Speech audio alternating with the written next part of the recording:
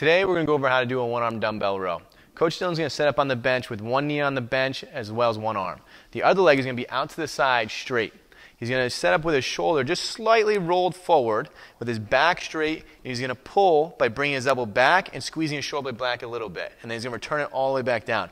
We want to make sure this upper arm becomes parallel to the body and to the floor, pull, and not up too high where it rolls the shoulder forward. Right? We can also turn this into a little bit more of an athletic stance where we go perpendicular to the bench and both feet are bilaterally and he's up on the balls of his feet. He's going to do the same thing and he's going to keep his tailbone back and he's going to pull straight up. Remember, upper arm is parallel to the body and floor and then all the way down, letting the shoulder blade kind of roll forward and come back as he goes through the motion.